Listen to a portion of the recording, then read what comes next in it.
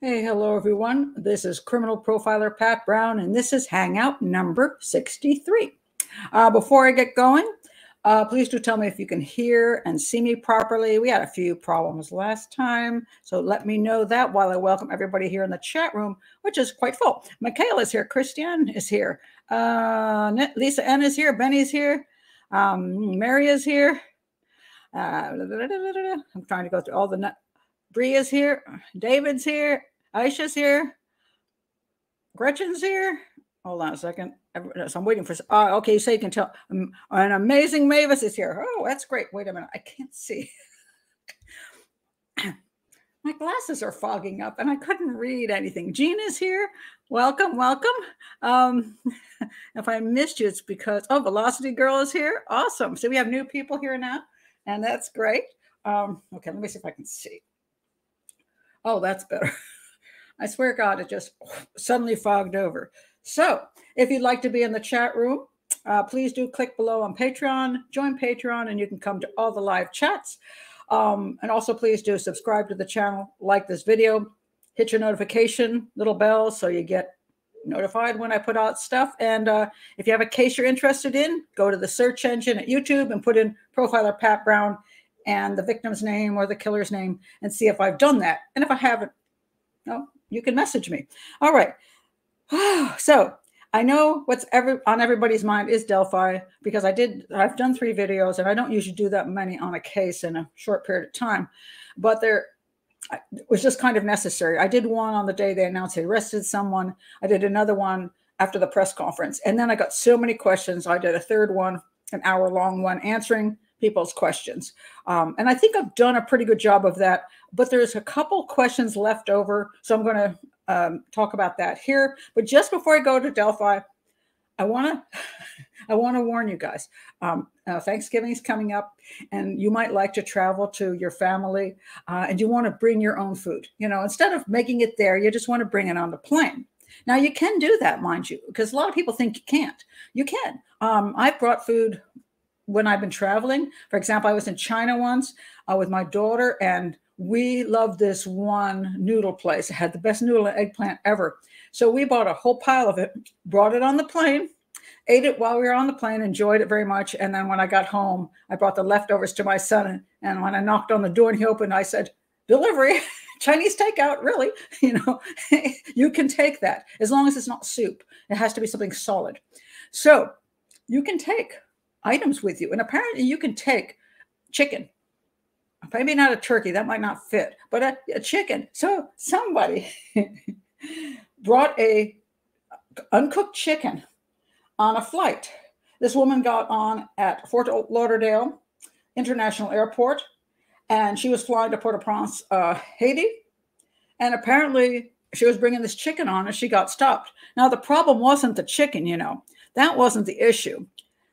That wasn't it. The chicken was fine. But unfortunately, inside the chicken, where's my picture of that?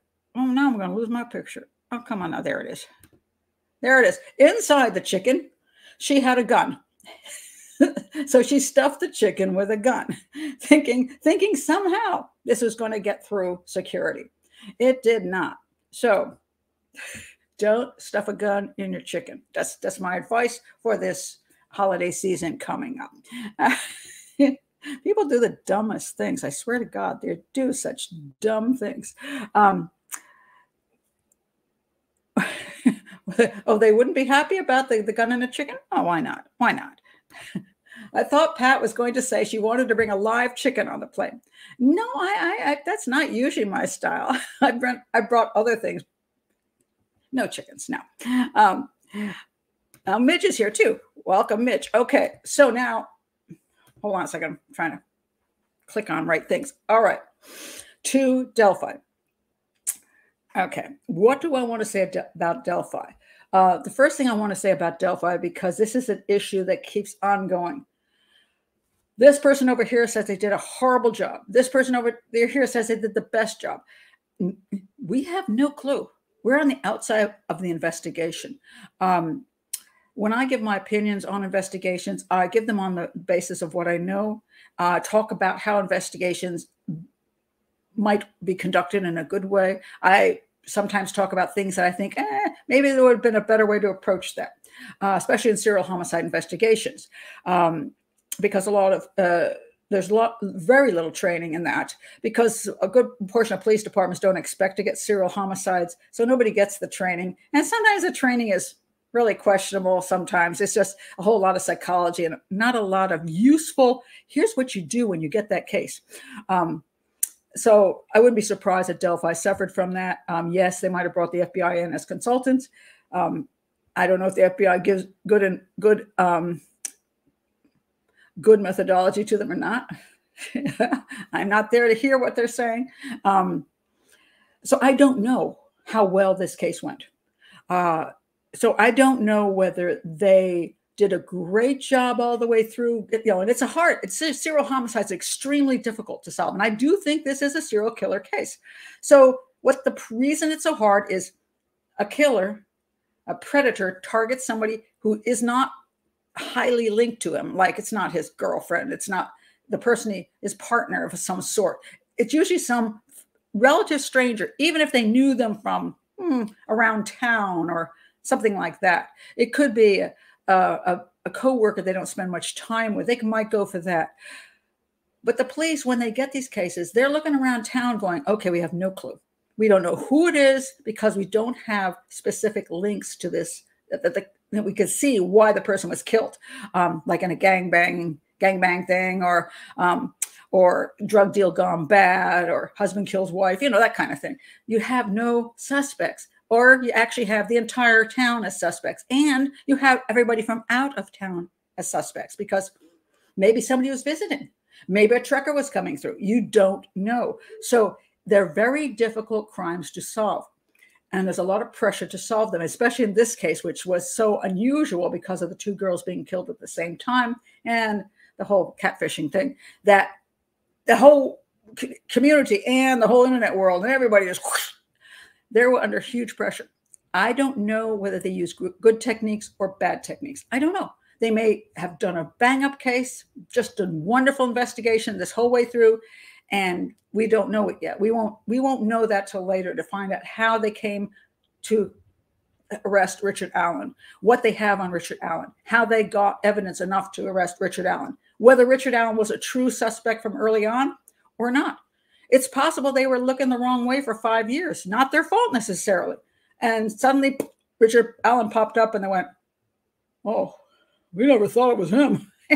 That happens. It's not necessarily a bad investigation. It's just a very difficult one. So I'm not here to say their investigation was good or their investigation was bad. And I think nobody else should either. We're happy they got somebody arrested. I do believe it's the right guy, or they wouldn't have arrested him. So that's the one thing I wanted to talk about. Now, the other thing I want to talk about is the photos, because this is where I run into problems with Doug Carter. And I know I've had people say, stop being mean to Doug Carter. I love Doug Carter. It's like, I don't know. I might like Doug Carter too. I might like to go out, have a beer with him and think he's the greatest guy ever. But I do, and again, behind the scenes, I don't know. He might have run a great investigation. So I'm not commenting on his investigation. I continually comment on his outreach to the public because I do not like it. I have to say that. And I want other police departments, other people who might do this in the future, to stop doing this. Early on, he started this game with a serial killer. We know we know who you are. We're out there. We're going to get you. You're just out here. It's a game that doesn't work, and it makes, in my opinion, you look silly. And I'm looking at it from a serial killer's point of view, who's going, "That's pretty funny, dude."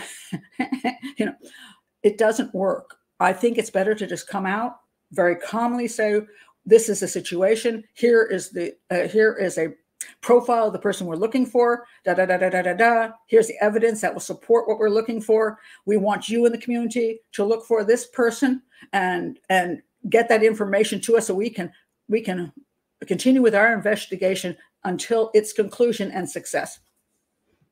That's what you say. Now, in my opinion, he's kind of a blowhard. I'm sorry. He's just one of those guys. If you give him more beer, he'd probably talk for 10 hours. He's that kind of guy. Doesn't mean that he's a bad guy, just that kind of guy. All right. So when he came out and sort of very emotional that they'd caught somebody, I didn't really have a problem with that. After the fact, you know, you've worked on this for so many years. You have concern for the family.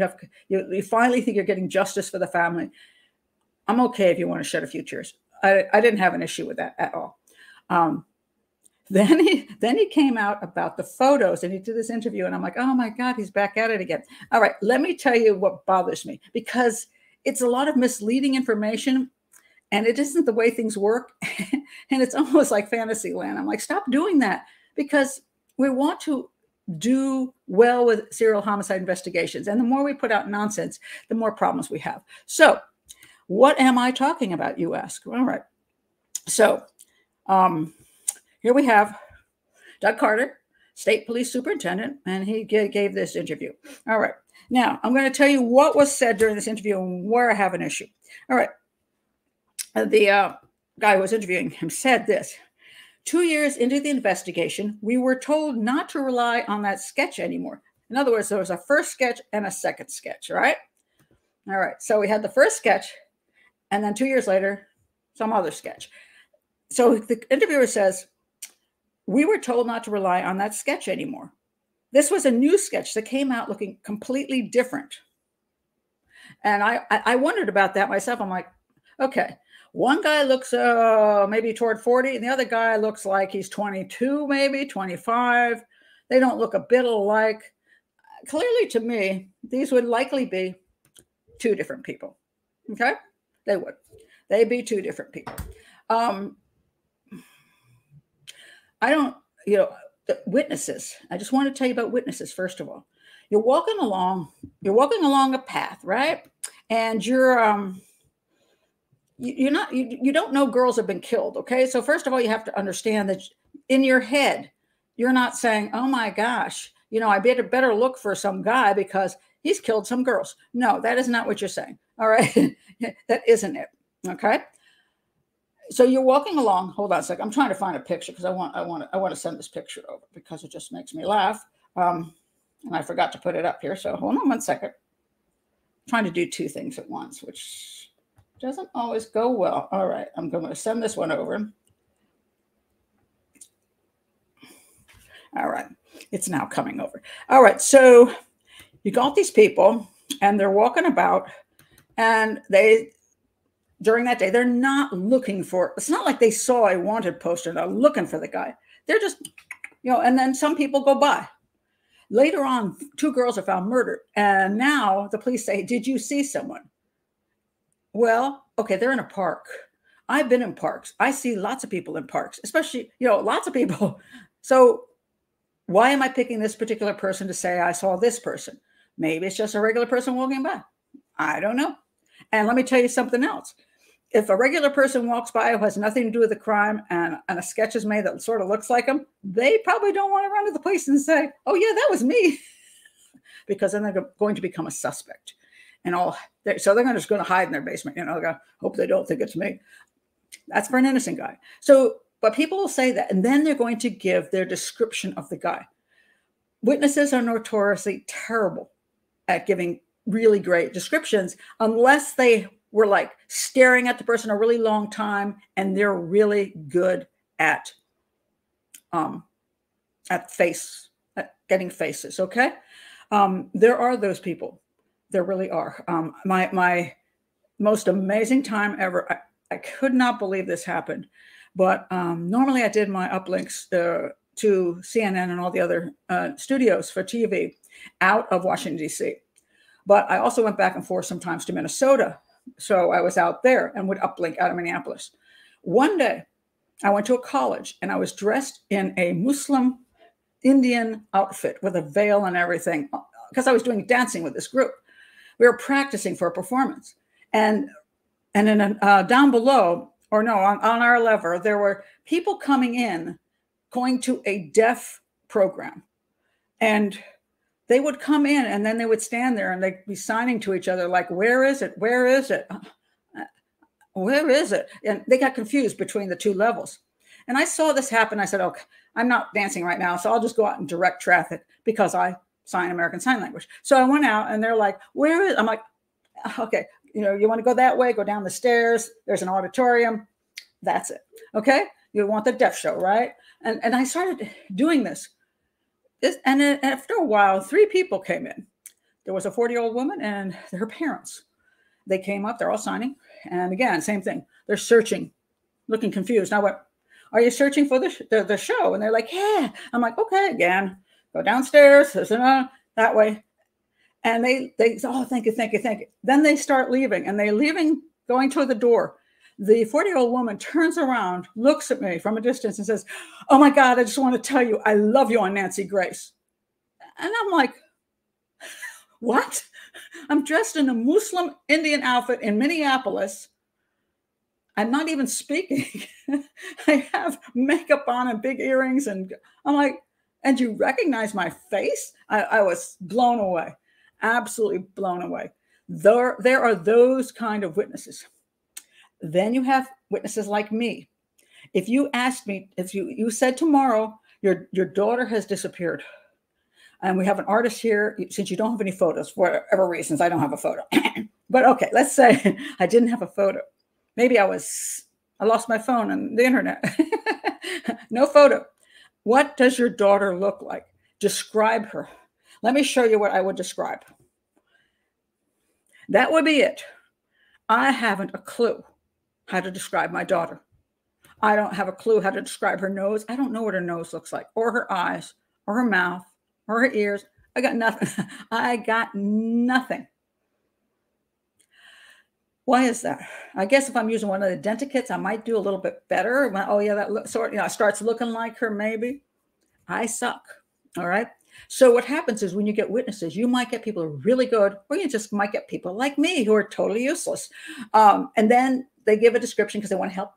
And this description is crap. The next problem with those descriptions is a lot of times they look like a lot of people. They do. And where's my favorite one of when they look like somebody else and it isn't even them. Now I forgot to put this up too. I am having all right. For some reason, I'm having missing things again. All right, I got them now. All right, so these are 2 of my favorites on this. This is a guy they're looking for. And this is the TV, the host of the news show, saying, we're looking for this guy. And you're like, isn't that you? Isn't that you? Sure looks like him. This is my absolute favorite. They're looking for that rapist, and it's like,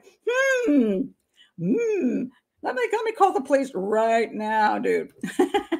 So this is how much people can look like each other, or the actual description is bad. The sketch just isn't really representative. Okay. Or it isn't even anything to do with the actual guy who committed the crime, because the two sketches they have. All right. The 2 sketches they have.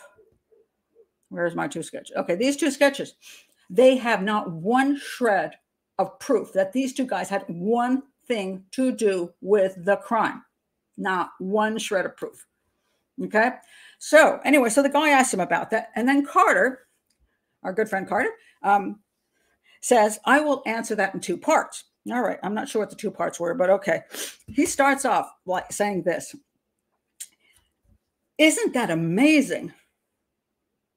The Alan looks more, oh, I'm sorry. The guy said Alan looks more like the first sketch than the other sketch. Okay. Carter says, isn't that amazing that he looks a lot like one and a little like the other? What? He looks a lot like one and a little like the other. Okay, I'm like, what part of the other one does he look a little like? I don't know. And then he says this interesting thing, depending on the eye of the beholder. right? Well, yeah, that's the problem. The eye of the beholder, we tend to see things as we want to see them. Oh man, that Alan guy looks just like that guy, when he doesn't necessarily. So he says, he admits in the eye of the beholder. Then he says, I have said all along, these photos are not photographs. Well, that's true. They're sketches, so they're not going to be exact, is what he's trying to say. Then he goes on a little bit. He does word salad, but I couldn't. It's like, I'm like, what the heck is he talking about? Anyway, then he says some more word salad that says, detectives changed the investigation logistically, which I agree with. As the investigation goes on, depending on the information you get, you logistically change your methodologies, who you're looking at, and all that kind of things, whether you're going to go to the public with a new sketch or what you're going to do. That's true and reasonable, because as new evidence comes in and time goes on, you do change your methodologies or what you need to do, what you think might work. Then he says this: the detectives changed the investigation logistically, and what they know comes from the people in the community and around the world. Literally, from around the world. I'm like, what in God's name are you talking about? Around the world? We're not talking about international crime. We're talking about a little teeny crime, it's a terrible crime, of 2 murdered girls in a small area of Indiana. Why would people around the world be helping out the detectives in a way that is meaningful? I'm like, what? I have no idea what the guy's talking about. This is my problem with Doug Carter speaking in public, because he says stuff that just doesn't make sense. All right, let's go on. So I believe, says Doug Carter, they absolutely did the right thing at the time when the sketches are just sketches. And when they are done with this, not they were done with this. When they were done with this, we are going to be able to meld the 2 of them together. And we're going to find that individual. And that's what happened. Okay. All right. So at this point, they do this. I'll put the link below, because what they do is they take these 2 photos and they go woo together. And then they come up with this photo on the left that's a composite of the 2 photos. And now, see, what did he say? We're going to meld the 2 of them together and we're going to find the individual. So now he's claiming by overlapping those 2 photos, they had a perfect photo of Richard Allen. And that's what happened. And that's how they caught him. Okay. Sorry. Okay. Let's take a look at these 2 photos. First of all, the guy's eyes are on the left are far, far apart, and Allen's eyes are close together. Allen has like freaking no eyebrows at all. And the guy on the left has really, really nice eyebrows. Allen's nose is very thin, and the guy on the left, his nose is quite thick. Let's see. Let's look at his lips. Allen's lips turn downward. That guy's lips go outward. The guy's fatter in the face. I'm sorry, I don't see any absolute match at all. I just don't see it. I think it's in your head, Doug Carter. And I think you want people to believe that's how it happened, which makes no sense whatsoever. I don't believe you found him just because you went with some photos. Oh my God, that's Richard Allen from the CBS. I don't believe that. I believe he was found in some other more rational manner. I do. Now, it doesn't mean somebody couldn't have just said to them, we think it might be Richard Allen, but not by putting those 2 together do you come up with Richard Allen. Richard Allen actually looks more like the first guy before you put the second guy on top of him. But I don't know why he feels a need to tell the public why he had these 2 things out. He could simply say, we had 2 different descriptions. We don't even know if one of them was even Richard Allen. That would be honest. I would have said that right up front. When those things came out, I'd say, here we have a composite of somebody was seen on the trail. We'd like to know who this person is. That's it. Second one comes out. Hey, we've had another person say they believe they saw a person like this out that way. We'd like to know if you know anything about this person. You can be honest and straightforward and not do all this stuff that just is, to me, is nonsensical. I get it. You like Doug Carter. You think his heart's in it. That's fine. I don't know what he's doing behind the scenes. It might be perfectly great investigation, but I just wish he'd stop coming to the public with this stuff that is not very useful. Now, I do want to point out people, now the comments, I saw 2 comments come in, which I thought were kind of interesting because, and this is what happens when you get these kind of comments. All right. The first one, let me find it. All right. This person, I'm not going to give his name, came out with the picture, with a video of that.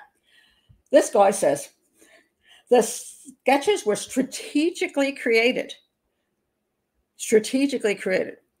No one is listening to Carter's words. He literally says, isn't that amazing? That the suspect looks a little like one and a little bit like the other, a lot like one, and a little bit like the other. Meld the 2 together and you'll have the right individual. That's what happened. And he goes on. There weren't ever 2 separate sketches of the killer. It's one sketch divided. Sketches, simply they didn't want to put, wait a minute. It's one sketch divided. Simply put, they didn't want to tip the guy that they believed committed the murder off prior to gathering enough evidence to get a solid conviction. But at the same time, it's just enough for tips to come, to tweak it, so tips will come in. I'm sorry, dude. I don't know where you come up with this stuff. I don't know what shows you've been watching on television. No, this was not a strategic to separate, to like get a drawing of Richard Allen and then just pick out some of him over here and pick out some of him over there. Oh, that'll spark people's minds. This is silliness. Another guy says, except neither are him. The guy in the first sketch was identified and cleared. I don't know if that's even true. And the second sketch is so far off, it's obviously not him because he's a very young, much younger guy. So see, this is what happens. Once you start saying nonsense to the public, nonsense comes back. And then it just confuses people. And I don't think that's necessary. I think you can just be very straightforward, very calm when you give out this information, which is why I often believe in having somebody represent the department to not necessarily the investigators involved or the police chief or the sheriff, but a person that's his job is to give public information. So he gets out there and he's like across the board, giving the proper information to the public without all the emotions and the nonsense and the confusing stuff. Some people aren't good public speakers and maybe shouldn't be doing it. And I don't think Doug Carter comes across well. And I think you should just stop doing that stuff. Let somebody from your department do it and go on with your job. But I think he likes the spotlight. I do. I think he likes to talk, and so he does. We can't stop him. So that's my thing on Delphi. Let me check on some of your comments here. Let's see.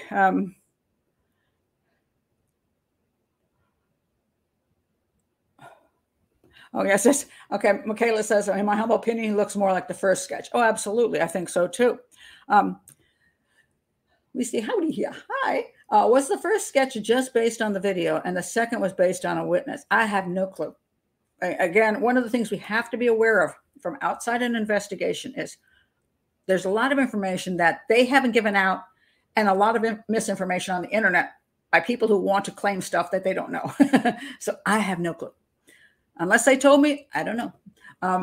Apparently went to the police and told them he was at the bridge on the day of the murders. What a dumbass. Again, I don't know. All right.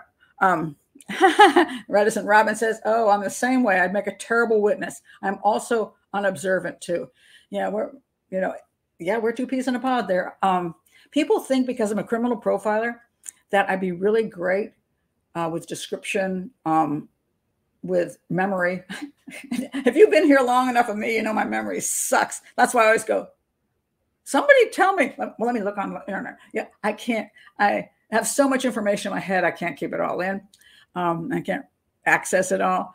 But I've never been good with description. When I write my one fiction book, Only the Truth, you'll find is what's called spare fiction. Because I don't do great description because I don't care. To me, that's a wall. I don't really want to describe wallpaper because I have no way to describe it. It's like a fuchsia flower. It's not me. So I make a lousy witness. I do. And that's just a fact.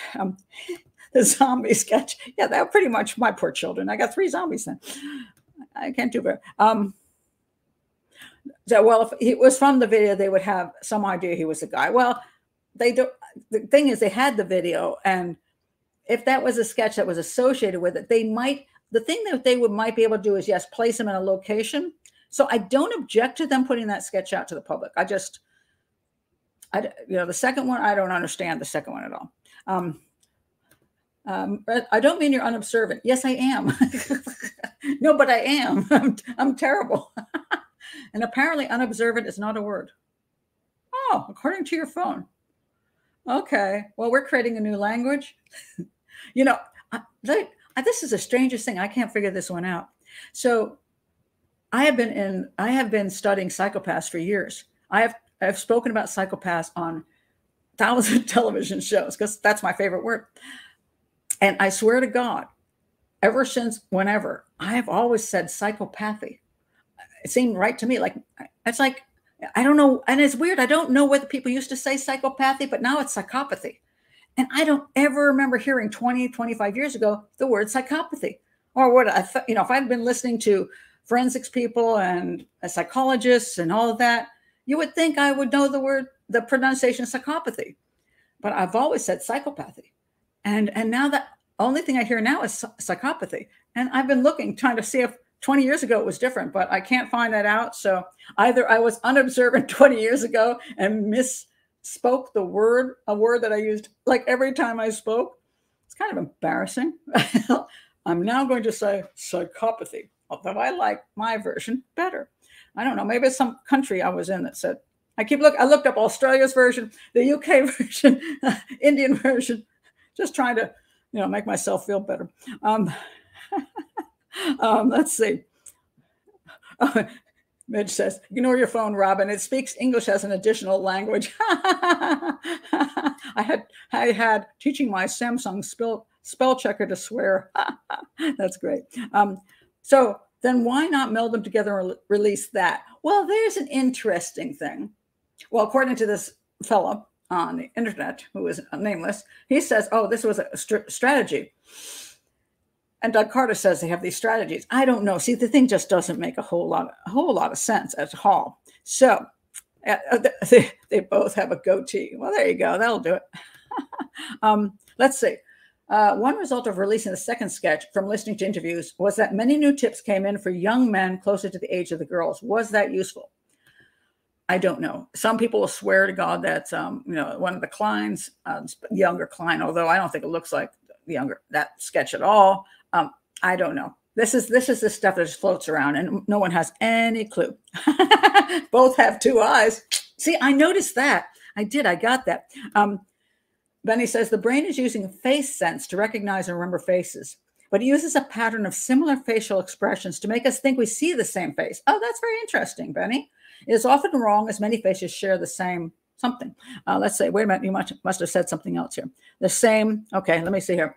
The face sense is making some people say that I look just like Brandon Fraser. And other people say I look like James Dean. The latter is mostly only myself saying that. This is so true. And, we all have different abilities in our brains. I say I have partial, what I consider face blindness, because I can't sometimes recognize my children in a crowd. I see people over and over again, and I could not identify them. I have to know them really super, super, super well. And then I have to have them in a situation where I know they should be. I've had that all my life. And I also can't remember names. So there you go. It's just not my thing. What does Bishop say?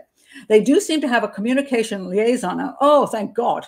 The guy that introduced the DA and Carter at the last press conference. Well, then he should have not had Carter come in. He should have just been the guy. One guy without all the fancy stuff. You know what I mean? And without all the other stuff going on. One spokesman for that case. I really strongly believe that. Now, this is interesting. Michaela says the police are backpedaling over the sketches to justify crap policing. I don't know, Michaela. This is why I say be careful. We don't know if their policing was good or bad. We don't know if the investigation, they did their best and it was just, it was hard investigation. We don't know if they were on the right track and then finally got there, or they were going down blind alleys with red herrings and then finally got there for some reason. But yes, they might be trying to justify what had happened before, to try to pull it all together. Like, we were on the case properly, 5 years ago, and now we're still there because we were working our way forward. And that sounds more like politics to me than reality. So that's my particular view on that. I think, yeah, they might. A lot of people just. I'll tell you what people do like about Carter. And I don't know about the community of Delphi, but the internet people. A lot of people like that he seems to have a good heart, a caring for the victims. And that's fine. I mean, I don't object to that. I mean, that's nice if a person working on a case has a heart for the victims. That's great, because that might keep him working on the case and getting it solved. So there's nothing wrong with that. So yes, that might be true. But I wish he would do more concise things, even though maybe he shouldn't. Yeah, I think so. So anyway, that's my little thing on Delphi. And the next thing I want to talk about is Debbie Collier. And because Debbie Collier, people have been asking me, what about that case? What progress has there been in the Debbie Collier case? So let me go there. Debbie Collier, her son just spoke up, and there's, I don't like to talk about cases when I don't know anything or don't have enough information, or it's just stalled and I'm just going to make up crap. But I thought this is important. This is Debbie Collier and her son. Now, her son is very upset. Why is that? Well, because they haven't solved the case of what happened to his mother. But let me tell you something that this is what people overlook all the time, which is very important. Okay, let me find. Okay, so the story is, not a people, son questions surveillance video. This is interesting. So Debbie Collier goes missing, and then her body is found in a strange location. She's dead. We don't know exactly what she's been murdered or was suicide or whatever it was. And she, maybe I should pull up in case you don't know, I should pull up at least a basic story on it. Hold on a second. All right, here we go. Collier was last seen leaving her house on September 9th with only her ID and her debit card. The Habersham County Sheriff's Office has released surveillance footage from the Family Dollar store in Clayton, Georgia, which allegedly, that's a weird word, allegedly, because it is her. And I mean, unless she's got a, doppelganger, it's her, right? Allegedly shows Collier, 59 years old, entering the store at 2:55 p.m. on September 10th, the day she was reported missing. So she goes in there, and then they show her leaving 14 minutes later. Now, the footage from the store shows the person who is believed to be Collier. Now she's not alleged, she's believed to be. Okay, that's better. Okay, at the register, buying a refillable torch lighter, a rain poncho, paper towels, a blue tarp, and an orange reusable tote bag. When her body was found, she was found next to the tarp and the tote bag, according to the report. And so, but she was seen going into the store, seen leaving the store, and supposedly went to her vehicle and didn't leave with anybody. She looked perfectly happy. I looked at the video. She looked normal. She just went in the dollar store and bought all this stuff. Okay. Now, the son says this. Bearden says, that's the son. I don't know what's his name. Hold on a second. Okay, let me tell you a little bit more of it. Okay, so let me go back here. All right, so this was the last she was seen, was in the store. All right. So, hold on a second. It's a long article. And it's been nearly 2 months since she went missing. She was found dead under mysterious circumstances in the Chattahoochee Oconee National Forest in Georgia. Son is Jeffrey Bearden. He says the last 2 months have been very hectic and frustrating and heartbreaking. My family's trying their best to stay together, stay as a unit, and try to remember my mother during all of this time too. He says he's been frustrated with the lack of information he has received from law enforcement regarding his mother's case. According to Bearden, most of the information he has received about the case has come via the media. And he says his family wasn't invited to the Habersham County Sheriff's Department press conference regarding his mother's case. When he reached out to the sheriff himself, he said he lost even more confidence in the investigation. I had spoken to the sheriff, Mr. Joey Terrell, and I had a pretty unpleasant phone call with him. Bearden says that during the 10-minute phone call, Terrell laughed at him as he was expressing his concerns about his family's safety and the status of the investigation into Collier's death. Okay, my entire goal of the conversation really was just to get to be better up to date, because there's a lot of information that my family has received through the media that we necessarily haven't gathered from law enforcement, and that's been incredibly challenging. All right. I understand why the son is frustrated. I will tell you this: sometimes when families talk to police departments, a lot of times, and this is just a reality, a lot of times people who go into police work aren't the best communicators and the warmest communicators. Okay, that's just a reality. It's just everybody has. It's like someone who's a rocket scientist probably has a personality that's different from somebody who is a dancer or an artist. And that so there's certain personalities, and law enforcement tends to be less on the huggy warmy side most of the time. So they also get tremendous amount of phone calls, and they get very defensive, shall we say, and they get fed up. And then sometimes when the family or somebody calls to try to get information, they're very curt with them, not necessarily very friendly, and push them off. And so it sometimes doesn't go well. I think there is a good idea for law enforcement to find a better way to communicate. I do think that some kind of more training should be done in that, because, okay, I know what you're thinking. This person's a Looney Tune. This person's obnoxious. This person's this or that. But still, learn to have a pleasant voice, like you're actually listening to them. You can figure out how to shorten the conversation, but don't just be rude. And he said the guy laughed because he was worried for his family's safety. Well, I find that kind of interesting. And this gives me a hint to why the family might not be getting any information from the police. It is very possible that a family member is involved in the death of Debbie Collier. And if that's true, first of all, they cannot give any information out to the family because they're suspects. Secondly, they're not in danger because it's them, not some outsider who's going to come and get them. So that's what might be the problem in this case, that the police, I don't know that they're looking in the right direction again. I'm not behind the scenes. They might be looking two ways, looking at some possibility out here, but also the family out here. The family has some issues. There are a lot of strange things that happened. So that the police might say, hey, wait a minute, I think the family's involved, or somebody close to the family is involved. They can't give out information then. They just can't, because they're going to they really will tip off the killer. So they're shutting down completely until they figure out which direction they need to go in, who actually committed this crime.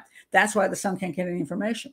Sometimes people don't understand that because he thinks his family's innocent, but they don't necessarily think that, the police. And even if they are innocent, the police still might have to view them as suspects until they can clear them 100%. And maybe they haven't been able to do that. So that's my statement on that. I don't have any more to do with it because we don't have any more information. She's still dead, and we still don't have any more clues that have been given out to the public. And I'm not going to gossip about it. So that is the reasoning, though, why I think that the family hasn't got much information from anybody. So let me see what you all have to say here. We're back to Delphi. Should have a victim liaison officer. Oh, yes, that's also true. For this case, too, they should have a victim liaison officer because, yes, they're specifically trained to be nice, to be comforting, and all of that. And also they can gather information. But, generally speaking, their whole point is to be the go-between between the detectives who are also overwhelmed. And I wish people would understand this.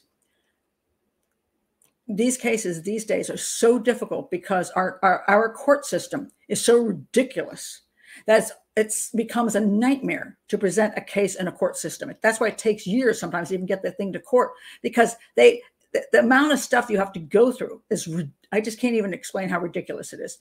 That's why so many cases they won't even waste their time with, because there's too much damn work for what they're not going to get. So they have to focus on the most important cases, which means the citizens are going, well, aren't you going to go after that guy? And they're like, no, we're not going to waste our time. Sorry about your bad luck. But we can only focus on that which we have to. And that takes an overwhelming amount of time, and legal stuff, and the state's attorney, and this, insane, absolutely insane. And politics enters in, and it's not necessarily the police's fault. The politics enters in because they're under that umbrella. So it's a lot more difficult and confusing than people think. So while I have strong feelings about proper investigation and methodologies, and do understand that sometimes the police go the wrong way. And sometimes I do believe that there occasionally, rarely is there a corruption type of issue. Most of the time it's a nightmare. It's a nightmare that they're trying to handle the case. And so I think people need to give them a little bit of a break on that. But they do have, I think, a communication problem because, again, the law enforcement tends to draw in kind of tough people, and they're not necessarily the cuddliest, you know.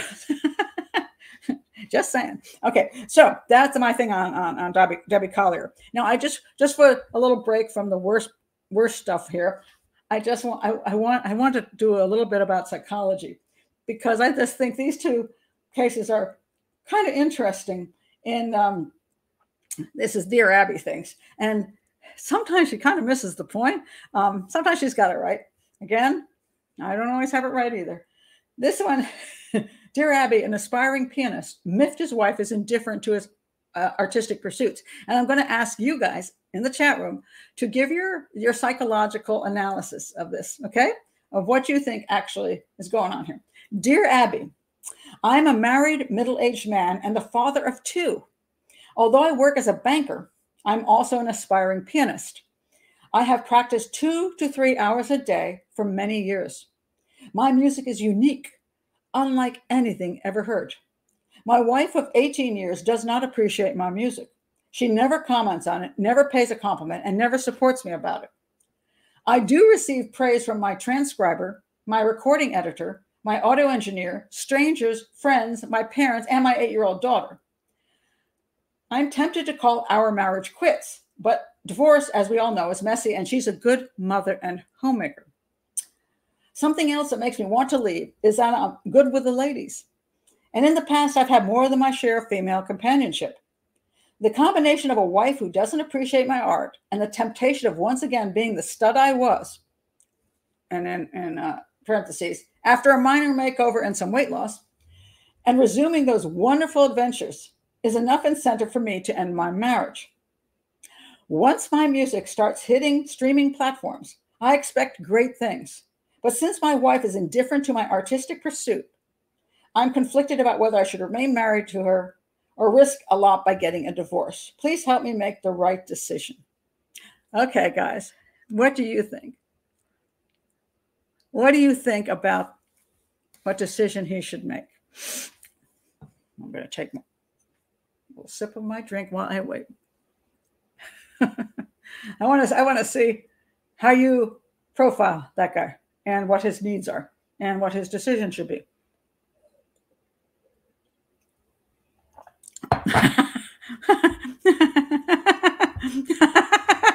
That's great. And Gretchen says, total narcissist, full of himself. Let's see. Delusions of grandeur, says Bishop. You think? He hasn't made it yet in 18 freaking years. I'm not so sure he's going to go and make it yet. Christiane says, run. That's the wife that should run, not him. He's lucky to have her. You think, yeah, he was lucky to have her. Because according to him, he doesn't say all that she's good for her is being a mother and a homemaker. She's a servant.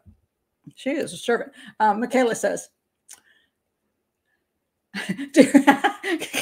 dear Abby, I love you guys in the chat room. This is why I love Patreon. I mean, I don't get this, in regular YouTube shows. I do them and the messages come in, but because you guys are in my chat rooms, you just make my day. Dear Abby, my sister is disabled and cannot satisfy her husband anymore sexually. I've been helping out. Am I doing the right thing? Well, I guess it depends on what your sis thinks.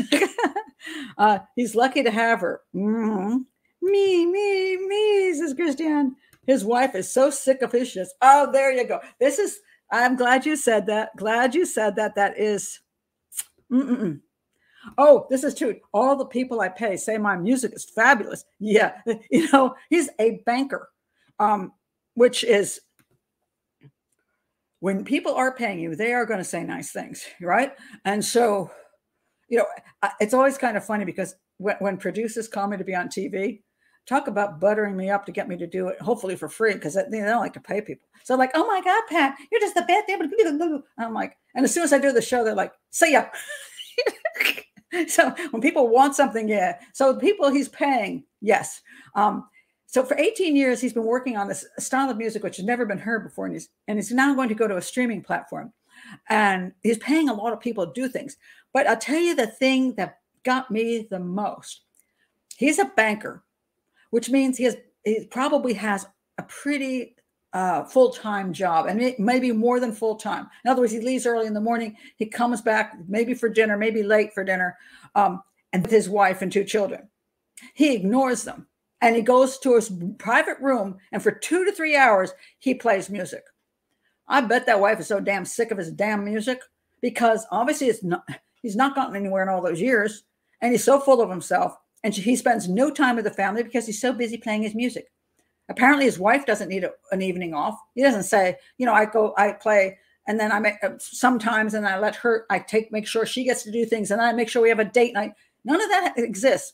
It's all about him. He's a massive narcissist. He uses his wife to take care of his children and probably have sex with and cook food and take care of the house. She's a wonderful homemaker, so she's a servant. He has no interest in making her happy. She's sick to death of him. That's why she's not going to walk around going, oh my God, that's this wonderful music, when she wants to punch him in the face. And now that he thinks he's going to get big, he's going to dump her because he thinks he's going to get some hot young chicks to follow him around. He's going to get groupies because he's so brilliant. It's like, let me tell you the answer. So anyway, Abby says, dear music maker, it's time for some self-reflection. Are you simply unhappy in your marriage and using your music and past track record with the ladies as an excuse to leave? My suggestion is you postpone dynamiting your marriage until after you have a few musical hits under your belt. No, Abby, he should get the hell out of that marriage, because he's got enough money that means when he divorces his wife, can give his wife her life back, pay enough money for alimony and child support, and she can find a man who isn't a massive narcissist like you, somebody who might actually care about her. That's what I would say. Because she needs to get out of there. Yeah. Only after a makeover, though. So I'm going to say he's like 18. Okay, he's been married 18 years. So, he's in his, at least in his 40s, if not 50. And he's obviously got a few extra pounds on. So, yeah. So he's going to get his makeover. And he's going to get, the music's going to bring him in, the music. Oh, I take care of her. Martin, you're so nice. Women are waiting in line for you. We know that. So that was my one Dear Abby one. Now listen to this other one. This is the other one, which is kind of, I'm like, so you're going to chime in here too as a psychological thing. This is Dear Amy. Okay. Overstepping neighbors tricked my 12-year-old into babysitting their biting kids. You shouldn't laugh at all these things, but they're so funny. Okay. Dear Amy, I need help to set some boundaries with our neighbors who moved in 2 years ago. They are very friendly and sometimes bring us food or gifts for no reason. For example, they recently gave my 12-year-old son a used blender. Oh, and he was looking forward to a used blender, I'm sure. That was like he probably had that on his Christmas list, a used blender. I just love people who give you crap that they don't need anymore as gifts. Oh, I jumped ahead. Anyway, I feel guilty about my discomfort with them. Why?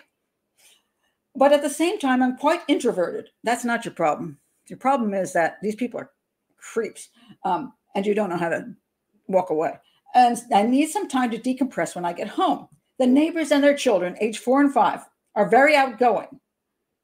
The neighbors and their children, yeah, they don't have any boundaries. They're not outgoing. They're aggressive and they're users. And the kids come to our house or yard at least 4 times a week. That's what the fence is for.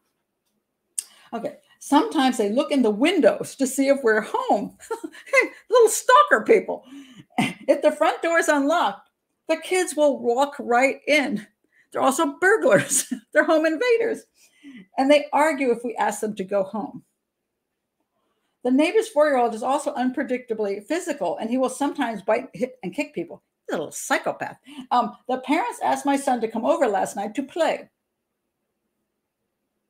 Why are your neighbors asking your 12-year-old son to come over to play? That's just creepy right there. But then at some point, the 4-year-old bit my son quite badly on the leg. When my son came home and showed me the bite, I asked him where the parents were and then learned they had left the house and my son was babysitting their kids. They leave a 12-year-old boy without permission to babysit the 4 and 5-year-old so they can do whatever they want to do. I'm not comfortable with their lack of boundaries. I love this is where you see people downplay things. This is where people get in such trouble. They don't want to be mean, so they downplay everything. These horrible human beings, which sound like psychopaths and narcissists and a few other things, creepy people, they downplay it to be nice. All right. I'm not comfortable with their lack of boundaries. I know there are much worse neighbors out there. Really? What?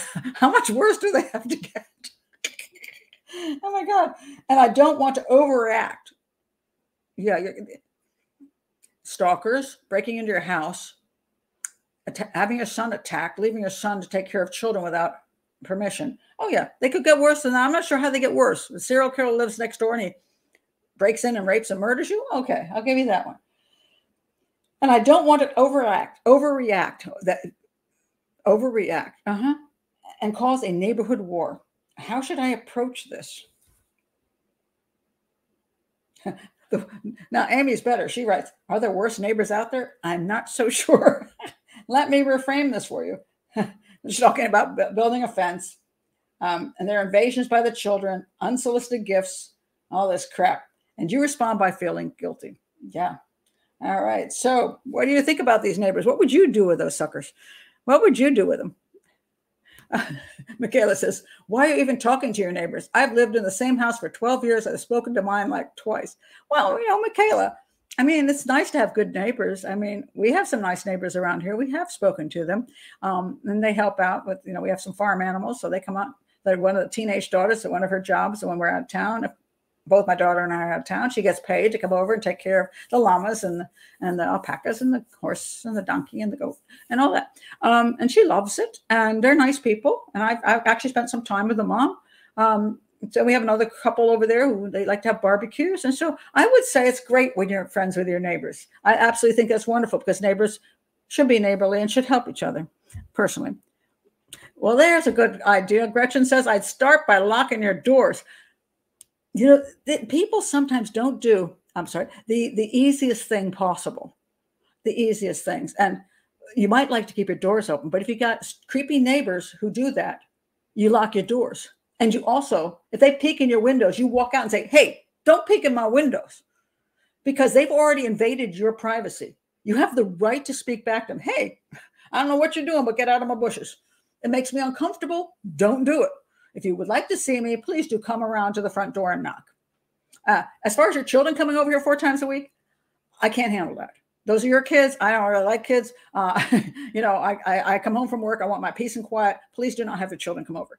If they don't like you after that, maybe they'll stay on the other side of their property and not come over anymore. But as long as you are going to be a sucker, they're going to abuse that living heck out of you.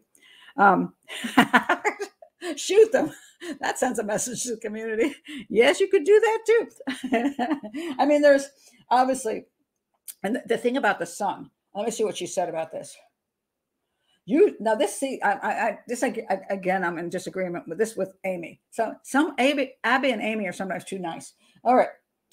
No one should ever the neighbors have overstepped extremely, yes. And unethically, yes. That you no longer need to feel guilty. Yes, I agree with all that.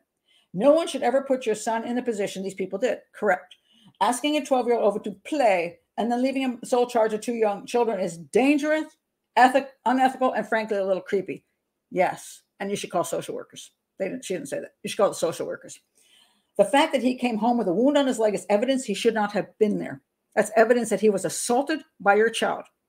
That's an assault. Setting boundaries is not starting a war. In fact, it's probably preventing one. Probably not, but that's what you have to do. When the children walk into your house uninvited, tell them, no, lock the doors. Oops, you need to go home right now. Bye, guys. I'll watch you from the porch to make sure you get home. No, kids come over to your house, you might start calling social services because parents aren't watching them. You should tell these parents, if you want my son to babysit. Oh, no. What? Okay, Amy, you just went off the deep end. if you want my son to babysit, you're going to have to ask me and I'll ask him. Otherwise, you should never be in your house without at least one other adult home. No, those people should never, ever, if they ever ask your son to babysit, the answer to that is absolutely never, ever in a million years will my son ever enter your house again. Amy, you're putting the son in danger of God knows what, because these people they got some kind of psychological issues going on here, and they're not good people. So I just don't be so nice. And the reason I say don't be so nice is that many times people get in trouble because they're too nice to people. So, for example, when a woman, let's say girl breaks up with her boyfriend, and this is what gets her killed. The boyfriend says, I understand why you broke up with me, but I just want to talk to you one more time. I just want to have closure. That stupid closure thing. So she goes to his house, and he strangles her and hides her in the attic. Now, if he wants closure, he doesn't need, first of all, you can do it on a telephone. He doesn't have to see your little face. You can do it on FaceTime these days. And if nothing else, you can do it in a public location where he cannot hurt you. But you do not go to a private location with some guy you didn't trust, which is why you broke up with him, to give him closure because you want to be a nice person. No, stop being nice. Nice people deserve nice treatment. Not nice people deserve you to step away from them and say, I'm not interested in having any kind of relationship with you. Sorry. Done. Now, maybe 10 years from now, if you come back and you're a nice person, I'll reconsider. But no, I'm not putting myself in that situation. I will not be abused. I will not let you abuse my children, my husband, my wife, my girlfriend, whatever it is. I'm not going to play that game. Go away. I don't owe you anything. You know, I don't. Anyway, that's my little that's my little speech tonight. Wait a minute, don't say this on Michaela, don't say this on YouTube. But I get your point. Anyway, that's that. Okay, so now let's see what I want. I promised you I'd tell you the story of this man. This is phenomenal. Okay, so this man is acquitted of murdering his girlfriend.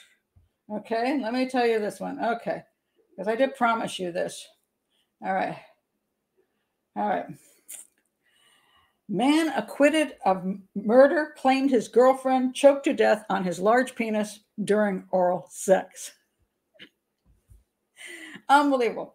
So now, first of all, that is unlikely to happen no matter how big you are, unless somebody is preventing your head from moving.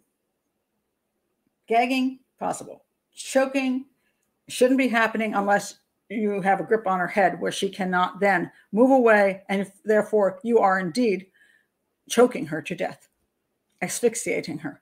But okay, let's see how this case goes. A Florida court, and this is again why I have problems with the jury system. A Florida court found a man not guilty of murder after his girlfriend choked and died, according to his account.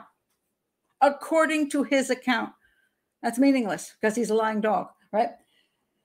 Died while giving him oral sex, a case brought on by his extra large penis. He offered to show the court a photo of his penis to prove his case, although the judge declined the offer.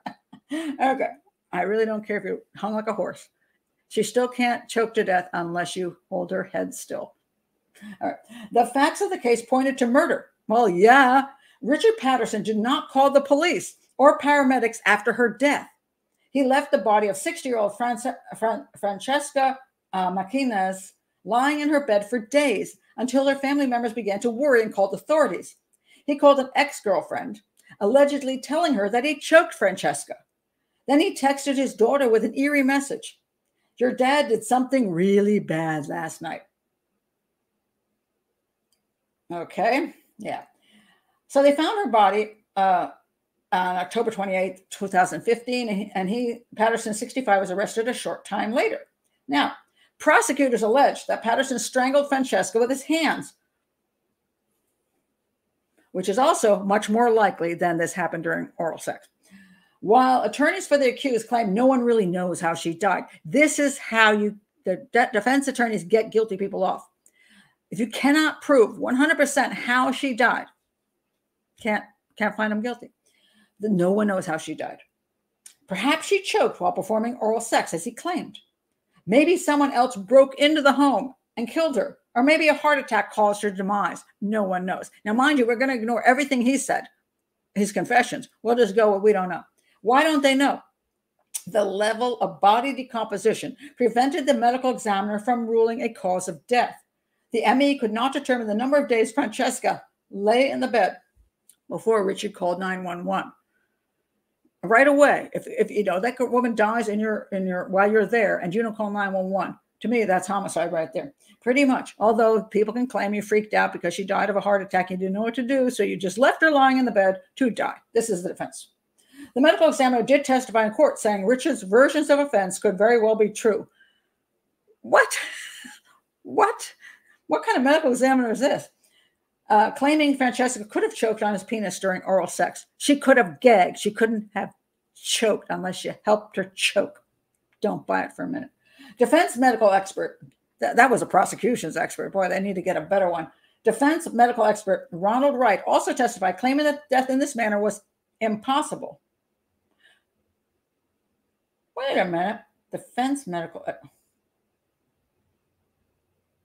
Something's wrong with this story here.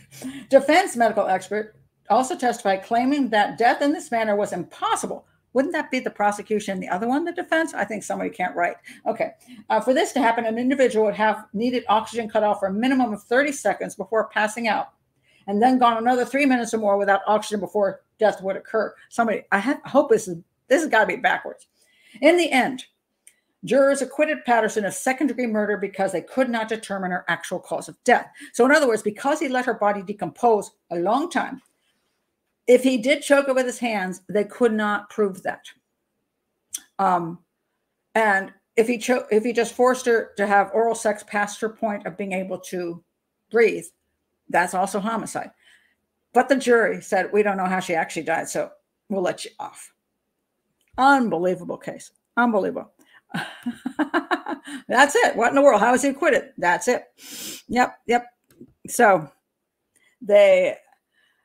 it's again, the civilian jury. I think if this had been a professional jury, they would have just snickered and found him guilty, because she was she was there with her. Nobody else was. She died in his presence.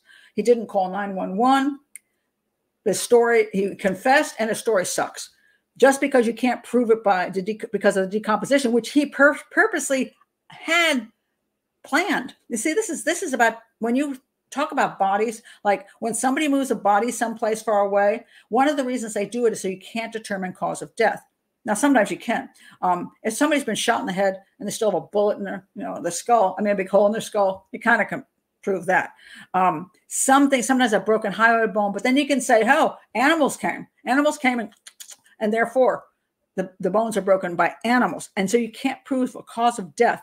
Then only thing you can get the person on is to say, well, they messed with the body. In other words, the person died in their house. They freaked out. They took the body someplace and dumped it because they thought they'd be accused of something. So get them for disposal of a body, but you can't prove they murdered them. So that's one of the reasons people get rid of a body, as long as they can possibly hide it someplace long enough for it to decompose so that the cause of death goes missing. So that's, yeah. So, what is it? Did he give his CPR afterwards? Apparently not. Yeah, if he said she choked on him, why wouldn't he then try to save her? I mean, let's assume he wasn't holding on to her head really hard, keeping it immobile so that she would choke. Because that, unfortunately, is done during oral sex sometimes, where, yes, the person can actually have their head pushed in a position which they usually gag, and then that person usually releases them. But if she's in a position where he's holding her head to the point with his big member, and she can't breathe, I'm going to be pretty sure her eyes are going to get big and she's going to pass out, and he's not going to do anything then. I'm going to say he probably strangled her. I don't believe that. I don't believe his silly story. But no, he didn't. He did not try to save her life. So there you go. No member of that jury could beat a rubber plant at Scrabble. And I am a Scrabble player. I'm a tournament Scrabble player, so I will totally agree with you on that. I forgot what happened with Klaus Van Bülow.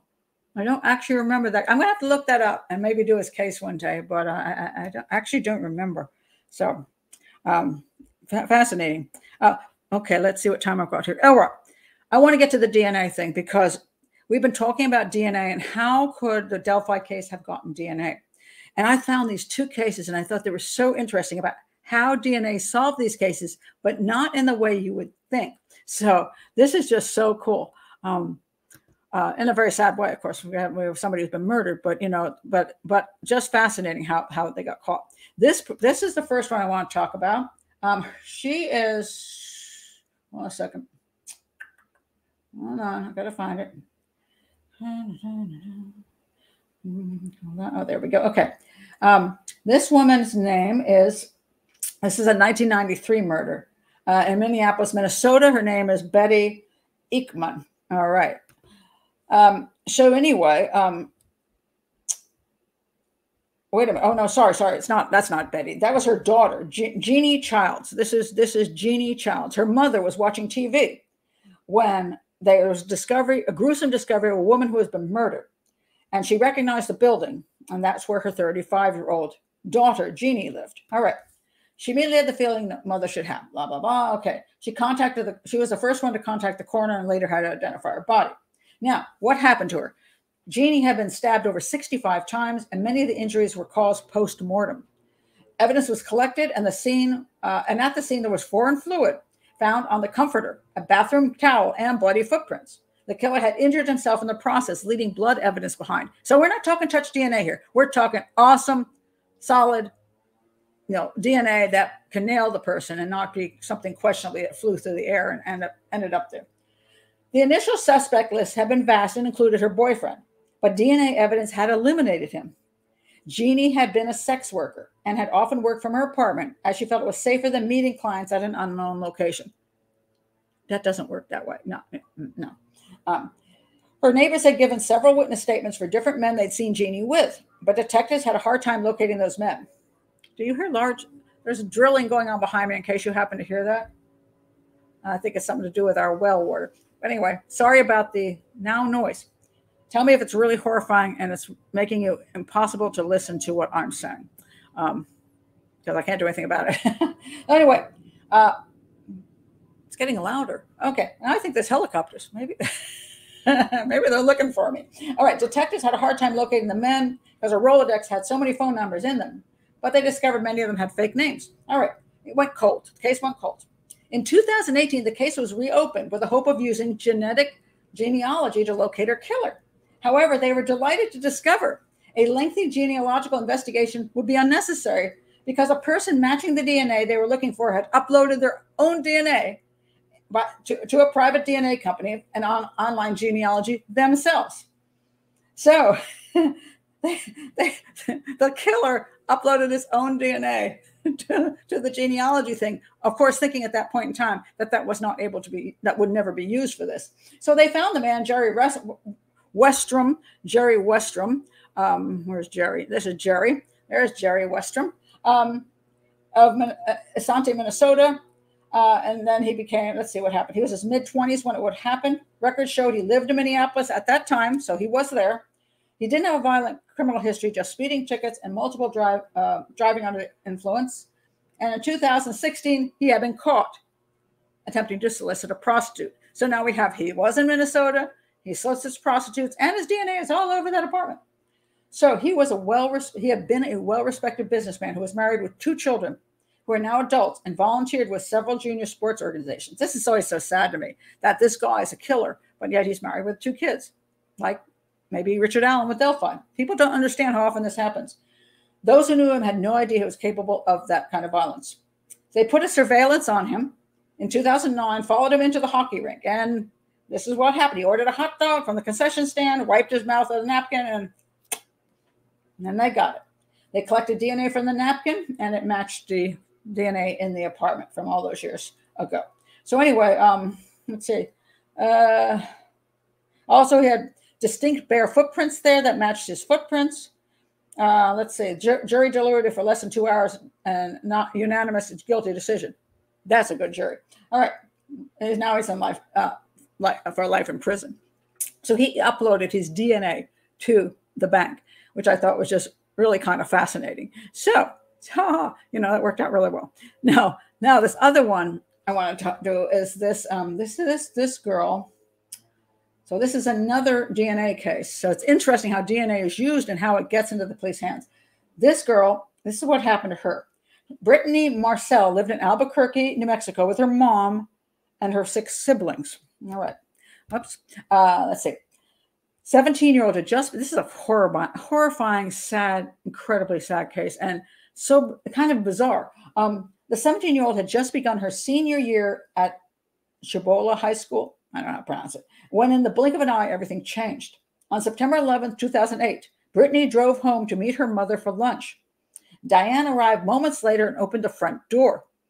On the ground of the entryway were her daughter's favorite sunglasses. Brittany was lying nearby. Blood was pouring from her head, and a man standing over her holding a shovel. That's the shovel. Suddenly, he dropped the shovel, raced over to the kitchen, and grabbed a butcher knife. He chased Diane and screamed, "You're next." Diane ran outside to scream for help while a strange man broke a dining room window and fled the scene. Brittany suffered multiple skull fractures, a broken jaw, arm, and wrist. She spent 10 days in a coma. Miraculously, Brittany survived against all odds, but not without serious life-altering injuries. She is left blind in one eye and deaf in another eye. So this is Brittany before, and you can see she's suffered a lot. She's in her 30s here it looks like almost a stroke thing on the right side of her face. I mean, thank God she's alive and she's making something of her life after that horrific stuff. Anyway, Brittany had to relearn how to walk, talk, and eat. Tragically, this is what's fascinating. Tragically, she could not remember the attack because she'd been beaten in the head with a shovel. Let alone some of her closest friendships and her entire time in high school. So she had a massive memory loss. The authorities believe that the assault was personal due to its violent nature. Could have been, maybe not, but interesting. It did look that way. I see where they're coming from, and that was probably a good direction to go. They concluded that Brittany had been attacked from behind as she entered her home. A roll of duct tape was found at the scene, signifying the suspect intended to abduct Brittany. The only other evidence left behind was a single drop of blood. Brittany's attacker cut himself as he jumped through the window. It was entered into the national database, but no matches were found. See the problem? So if he's not in CODIS, if he hasn't committed a felony, he's not found there. Over the years, investigators followed leads, but none led to an arrest. Disappointment shrouded the Marcel family time and time again. Okay, 8 years later, this is what happened 8 years later. Bits and pieces of Brittany's memory finally started to return, and one particular name kept popping into her head: Justin Hansen. Brittany had met Justin when she was in middle school. Back then, she spent a lot of time at her then best friend Abby's home. Abby's older sister, Lauren, was dating Justin at the time, and he was often at their home too. Brittany remembered that Justin often visited her at the sunglass kiosk in the mall where she worked. He worked at Hollister at the same floor. Around this time, investigators began working with Parabon Snapshot, a company that can create a computer-generated image and provides specifics such as hair color and ethnicity simply by using a sample of DNA. Investigators were floored when the results came in. The Parabon Snapshot image looked nearly identical to Jeffrey Hansen. So that's the guy on the left, and that's the guy on the right. Now, again, that I personally think the guy on the left, here's what's always kind of funny about these things. I don't think they can tell skin color, basically, like, they're Caucasian or whatever, or African Americans, biracial, whatever. Eye color, I get that. Hair color, yeah, sure. Freckles, maybe. But I think it's kind of funny because, in reality, there's no way they can know eyebrows, shape of eyes, shape of nose, shape of mouth, shape of ears, and what his hairstyle is. So I think that's a little over exaggerated, but he was basically of that sort. with skin color, eye color, and hair color. And so they did arrest this guy, and there he is. They arrested him, and because this DNA, what happens is, okay, they made their way to Justin's home, a small village in New Mexico, where the father of 4, see, this is so sad, so sad. The father of 4 was living with his children and his now ex-wife. Justin denied visiting Brittany at the sunglass kiosk and said he barely knew her, but his other friends said that's not true, that he always used to stop by almost every day. When Justin refused to provide a DNA sample, investigators were forced to get creative. They followed him to a McDonald's and collected his DNA from a cup he threw into the garbage. It was a perfect match. Stop throwing, when the police are after you, don't throw stuff away. Take it with you. Put it in your bag. Take it home. Because if you leave it there, they're gonna grab it, because trash is public. It's not your stuff. So they can do that. So anyway, they did that, and it was a perfect match. He was arrested after a decade, and he was charged with attempted first-degree murder and aggravated burglary. Turns out also, this is what interesting, he had a history of violence against women. In 2004, he was accused of assaulting a pregnant ex-girlfriend. In 2007, he was accused of rape. So you see what you got here? Yeah, serial rapist. So this poor girl is trying to recover from all of this. But I thought it was interesting. There were 2 cases with DNA issues found in 2 different ways. One that, thank God, she remembered who he was, because he was never put into the CODIS database because he never committed, I guess, was accused of, when he was accused of rape. Wait a minute, when was he accused of rape? He was accused of rape. Oh, no criminal charge was ever filed. So he wasn't in CODIS. So if she hadn't remembered his name, they wouldn't have been able to go after him and get that DNA from the cup. So that's pretty amazing. And yeah, and if that idiot hadn't uploaded his DNA to to the genealogy thing, they wouldn't have caught him either. So it's quite amazing. I don't know anything about the shovel belonging to the family. That wasn't in the story, but I mean, yeah. But he used one. That's all I can say. Looks like a solid dot. I don't know which one you're talking about. Yep. What's this? Yeah, I'd go with that one. Dumb arse. Yeah, if you're a criminal, don't upload your DNA anyplace. That's just silly. That's just stupid. Yeah, they can just take your rubbish from the bin when you put it out in the bins. Yes, this is true. Once you put your stuff out at the curb, it's fair game. And when I was a private investigator, which I was, I had done some cases where I actually did get that information from the curb. And man almighty, do you find out a lot about people. You find out what they eat. You find out about their sex life. You find out all kinds of stuff. And if you're lucky like me, the one time I was investigating a deaf man.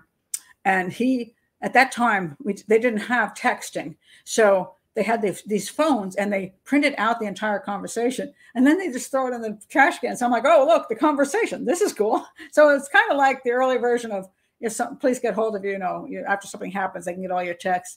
That was the early version. And so because he'd thrown it away, never thinking anybody would ever access it. So, and I can't remember what the case was even about, but very fascinating. It would suggest it was a planned murder or spontaneous.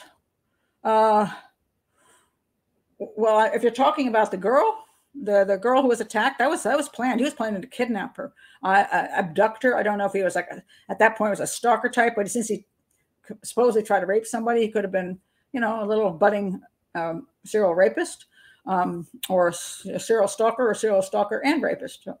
Don't know. But fascinating those things.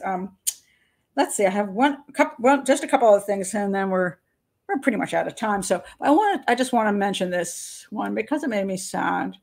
And it shows how dangerous things can be. See this lovely couple?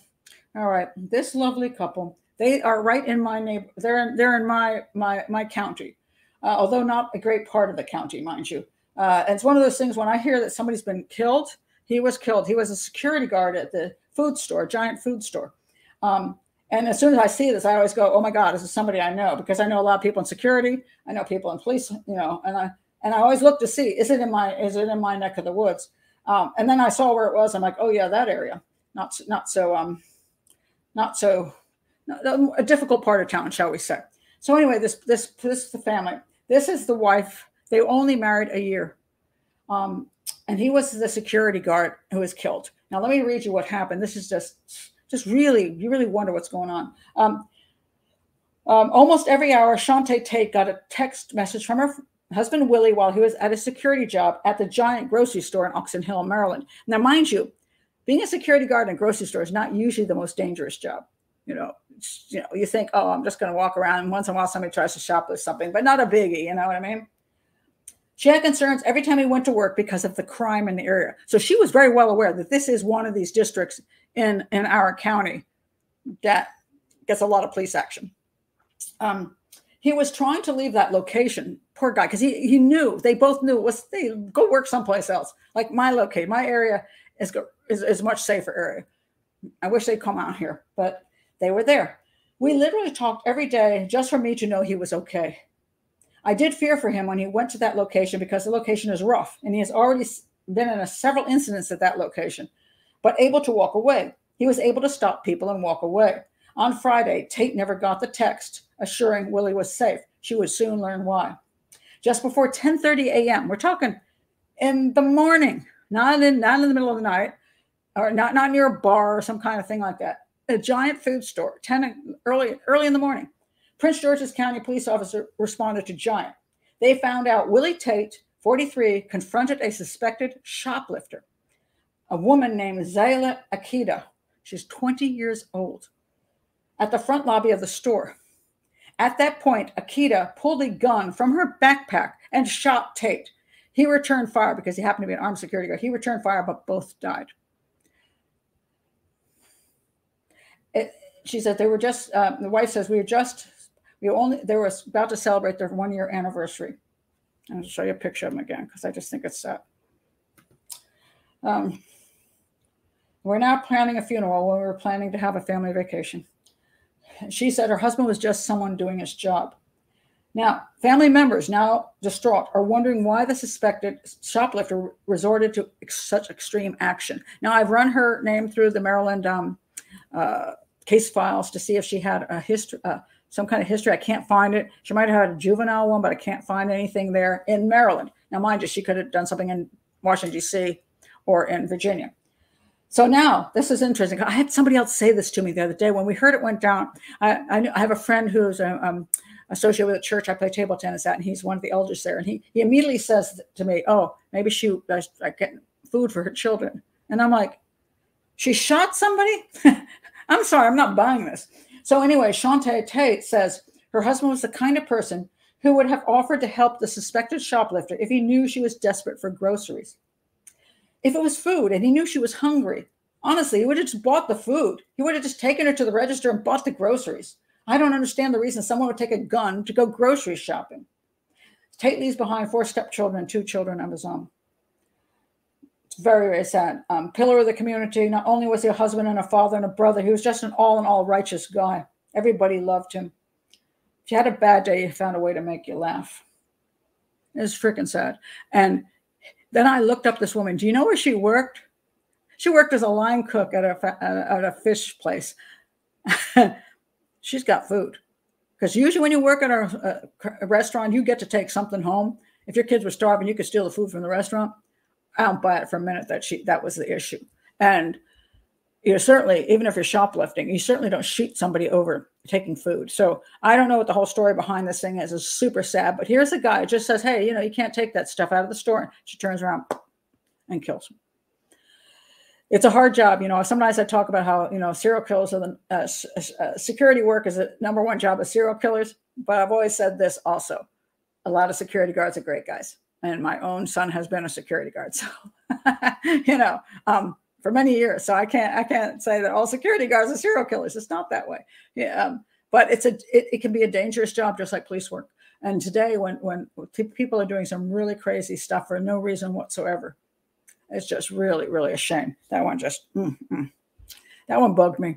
Every time I see somebody just getting shot for something so trivial, it's just very, very frustrating. Yeah, very, very sad. Yeah, they do look like a nice couple. I mean, maybe they're not. I mean, it's a photo, but they just look like a nice people. And hardworking and happy. And yeah, it's just so sad. How did he let her get a gun from her backpack? Because he had no clue she'd pull out a gun and shoot him. Why would anybody do that? No, so she's stealing stuff. Usually what happens when you stop somebody for stealing is they do one of two things. They just say, oh, good. And then they get some kind of, half the time now, they don't even get a charge, a misdemeanor maybe. Almost now, nothing. Just give the stuff. A lot of times they'll say to you, just give me the stuff and get the hell out of here. And you just walk away. Or you just run. You take the backpack and you run out of there. And the guy tries to chase you and then you just run, because that's happening all over the place. But I haven't heard somebody who's pulling out a gun and shooting somebody because they asked you to, hey, are you stealing something? And they shoot you? He never saw that coming. He had no idea that she would do that. And unfortunately, apparently she was close enough to get a decent shot in. So very, very sad. Just an absolute shame. Just, yeah. So sad. So I think those are the ones I had today. Yeah, I think I'll stop with that because it's just a very sad story. And, and again, the police, I don't know how much, she might have been in the system. She might have had warrants out for her, but I couldn't find anything on that. But I don't believe when people get this real sob story thing. Well, I guess she's just stealing food for her children. You don't kill somebody over that. You don't do that. First of all, we got social services. There's churches that give out free food. There's pantries these days giving a ton of free food. She's 20. And even if she started young, I'm going to say she doesn't have that many children, and she works in a restaurant, which she probably can get free food, because things are throwing out at the end of the night. And she could steal from them if she wanted to, you know what I mean? Without having to go into Giant and steal. And I would be curious to see what was in that she was stealing, because here's what sometimes happens. Oh, I had to steal food for my children. And you look in their backpack and they've got prime steak. They've got shrimp. They've got top level food here. They're not stealing ramen. So don't give me that story. If you have ramen in there, maybe I'll think your kids are starving. But if you don't have ramen in there and you got steaks, you're lying. You're just, that is just nonsense. Maybe you spent your money on drugs. I don't know. And I say, she even works at a place with fish. So I don't know. Yeah, it's insane. It is a world gone crazy. Sometimes that's what you think. It really is. But very, very sad case. So yeah. And she'll be going through the system, and God knows what the story. I'm curious. I think I'll try to follow it to see what her statement is going to be, and what the defense attorney is going to do to try to get her off. And this is what always makes me so sad these days too, is that I understand a person has a right to a defense, but do they have the right to try to get out of clear guilty? Clearly you committed the crime, and then this defense attorney comes in and tries to do all kinds of fancy footwork to convince the jury otherwise, or that she's got psych problems, or that she didn't mean to shoot him, blah blah blah. It's sad, because that's why the criminal justice system is so expensive. It takes so long to get anything done, and that's why so many of the smaller cases get dumped, because they have these cases that are so huge and so expensive they can't waste their time. Somebody breaks into your car and steals something, too bad. They're like, we're not coming out. We don't. Okay, we want to take a police report. Fine, talk to your insurance company. We'll never catch the guy, and we're not going to. Even if we do, they're not going to take it to court. So that's the sad part about it, is that when crime gets out of hand, you can't handle any of it. So you need to not let it get to that point. But with our lack of police officers these days, and nobody's joining the force, people are retiring early because they're like, we're done with this. We're having even more of that, more of an issue, and then we're having an even issue in the justice system, as far as even the lawyers and everything go. They're fleeing for private work and don't want to work for the state. So that's a mess, big fat mess. Oh, yeah, she is dead. I'm sorry. Oops.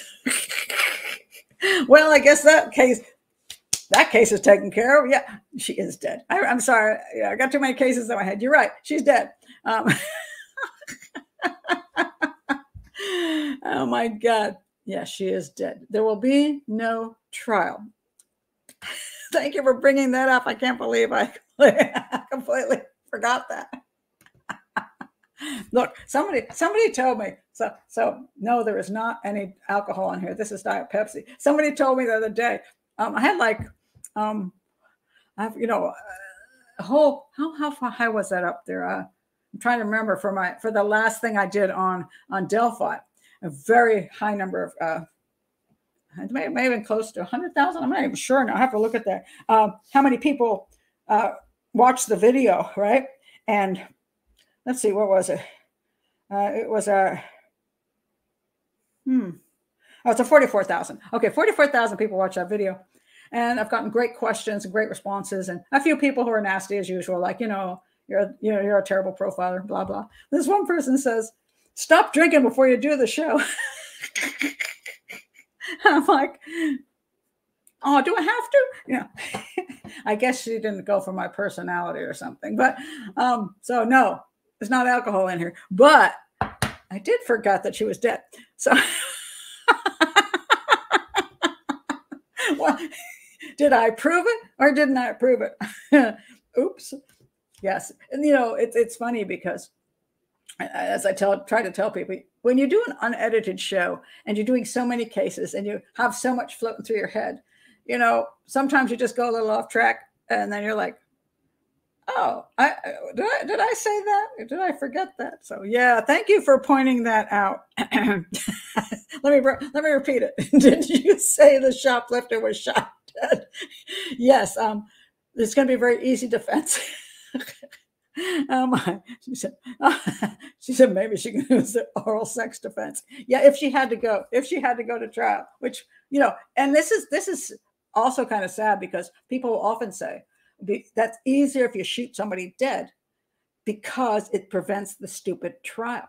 It just solves the whole problem, because they don't have to go through this. If you have a mass murder and you nail them, well, it's over. I mean, not the pain for the people the children who've been killed, or the citizens who've been killed and their families, but there's no trial. You don't have to go through months and years of trials and appeals and appeals and appeals. It ends it right there. Which again, why some people are in favor of the death penalty, and one that doesn't take 20 years to enact on that person, that they would like it to be quicker in certain cases because it prevents having to have appeals for the next 2 decades. And people don't understand how costly that is. And also the fact that over time, information gets lost, misconstrued, twisted, and sometimes people get out when they're still actually very guilty.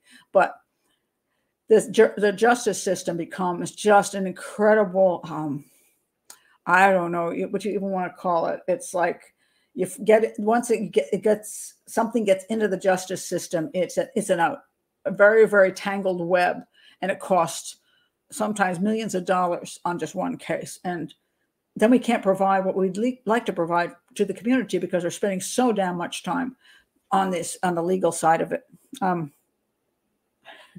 2 people can keep a secret if one is dead. Well, that's always true. But in this case, we don't have to worry about that. Sadly, 2 people are dead, and one was innocent, and and yes, and what's also very sad is nobody will hear about this case. This case will disappear in a day. The only people that will ever remember this case is the family, because there's nothing to talk about. Crazy girl shot the guy. It's over. I do, in spite of the fact it's not going to go to court. I would like to know who she was and why she did this. I would, not because I care about so much the motive thing, but I just want to know, has she been in the system a long time? Did people know she was dangerous? How did she get hold of the gun? Was it a ghost gun? What was it? How did she get it? So I'd like to know. I'd like to know more, not because I care. She did what she did and she got what she got. I would like to know, for when you're trying to protect the community in the future, you need to know these things. And when you're trying to raise children properly, you need to know what dangers are out there that they might run into. So I want to know more, but I'm going to guarantee you, we won't hear one word about this case. It's over just like that, because both are dead. And the media doesn't care, because now there's no supposed mystery. I think there's still a mystery, but they don't really care. They got other mysteries to move on to. especially open cases. And so it's sad. It's really sad. And I wish that we took things a little bit more seriously as far as understanding things. Well, you can't fix crazy, but you can fix other things around crazy, because there are, oh, geez, I know I forgot that something. Okay, if you haven't disappeared yet, I just forgot to do this one. I was asked to do this, so I'm going to do it before I disappear. It's Colin, where are you? Colin Ireland, because this is UK time frame. Colin Ireland. The reason I want to talk about this is because the motive thing. That's what you just reminded me. So Colin Ireland, who was a UK serial killer. Let's see, where is this guy? He killed a whole bunch of people. Here was when he was still, they were looking for this guy. Police are investigating a series of murders across London, are anxious to trace a man who was seen at Charing Cross Station, or Charing Cross, I'm not sure, around 10:30 p.m. on Saturday, June 12th. He's described as white, 30 to 40, heavy build, 6 foot plus, with a full fattish face. I like that. Short, dark hair, dirty, discolored teeth. He wore a short, dark jacket and jeans. Do you know this man? Have you seen him? Can you help? And tell the Kensington police station people. All right, that's him. He was eventually caught, and that's him. Well, he kind of looks just like that picture, because actually that was somebody actually did a good job on that one, because he does look like him. All right, good job on that. All right. He is a British serial killer who is known as the Gay Slayer because his victims were gay. Criminologist David Wilson believes that Ireland was a psychopath. You think? I'm going to say yes. Suffering from psychopathy. I now remember how to say that, at least. Okay, so Ireland suffered from a severely dysfunctional upbringing, committed various crimes from the age of 16. And this is important, because sometimes you have somebody like, I'm studying Jeffrey Dahmer right now. I'm watching the Netflix Dahmer thing because people have asked me to do that. What do you think of Dahmer and the Netflix series? And a lot of times what you're looking at is to see what kind of home they grew up in to get where they are. And some homes don't seem bad at all.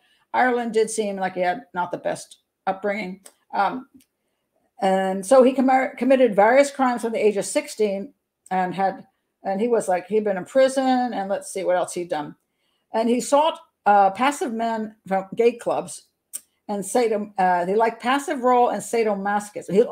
He liked the men to be passive, and liked some kind of bondage thing going on. And the idea for him was, if you can get hold of a gay guy who likes bondage, once you bind him up, he's your toy. You know what I mean? And you think you're getting a sex game out of it, and you're getting murdered. So that works out really well for him. Ireland said he was heterosexual. He's been married twice to women, and he pretended to be gay only to befriend potential victims. Ireland claimed that his murders were not sexually motivated. He was highly organized and carried a full murder kit of rope, handcuffs, and a full change of clothes to each murder. He is thinking things through, isn't he? After killing his victims, he cleaned the flat of any forensic evidence, linking him to the scene, and stayed in the flat until morning in order to arouse suspicion from leaving in the middle of the night. Okay, he ended up getting in prison. Now he's still there. He died. He died in prison. He actually died at 57. No more appeals. All right. So, but what's interesting about this is he had a history of criminal behavior. All right. So let's see what he did. In his mid-teens, he went in for theft. And then he set fire to another resident's belongings. At 17, he was convicted of robbery. He escaped and was returned. In an attempt to make ends meet, he had a series of manual jobs, but then he was convicted of car theft, criminal damage, and 2 burglaries. And he was put back in prison. Then he was released again. He lived with a woman and her children for a few months. In 1977, he was convicted of extortion, for which he was sentenced to 18 months in prison. In 1980, he was convicted of robbery, for which he was sentenced to 2 years imprisonment. In 1981, he's convicted of attempted deception. And then let's see what else. Let's see. He divorced after his wife found that he committed adultery. And then he married somebody else. He was violent towards her and stole from her. Then they separated, and she and the children became homeless. And after that, He moved to his own flat, and then while he was there, he started going to the gay pub. All right. And his crimes are extremely brutal and extremely fancy, shall we say, including animals in the house. Now, I'm just going to say that. I'm not going to go through all the crimes he did. But what I'm interested in is this. So I think it was also David Wilson who came up with the motives for what he did. Let's see, is this it? Yeah. All right. The claim is this, and this is where you have to be careful. And I'm going to do this with Dahmer when I do a whole thing on Dahmer. When they speak and they tell you things from the bottom of their little hearts, it doesn't mean it's the truth at all. You got to understand, they're a psychopath. They lie. They lie for many reasons, and you never know where the truth is. And so you can't jump on it and say, oh, that's why. So anyway, serial killer Colin Ireland said he murdered 5 gay men because he wanted to be famous. All right, that's his claim now. Now, there's a lot of ways to murder people and become famous without doing the incredibly grotesque things he did to these men and their pets. So is that the real reason? Anyway, of course, a newly released documentary. I will probably have to watch this documentary at some point because I'll do a whole show on him. I'm going to do a whole series of serial killers and the important things. But I just wanted to bring this up today because of the issue of motive. So this documentary reveals possible motives behind his killings in never before seen police interviews. All right. So he said, when he was in prison, he said that if he thought of a serial killer as a career, that would make him famous. Ireland was 37 when he did all these things. CBS documentary's Voice of a Serial Killer explores the motivations behind Ireland's infamous killings. So he details what happened in the crimes and explains why he targeted these gay men. All right. So then I'm going to get through all the gruesome things he did. Here's David Wilson again. All right. He told police, now this is interesting. He told police the reason he killed the gay men was so they would keep their mouths shut and don't tell the police things. In other words, he did what he wanted to with the men and killed them because they'd be witnesses, which is one of the reasons, what looks like it could have just been rape becomes a sexual homicide because you don't want them to rat you out.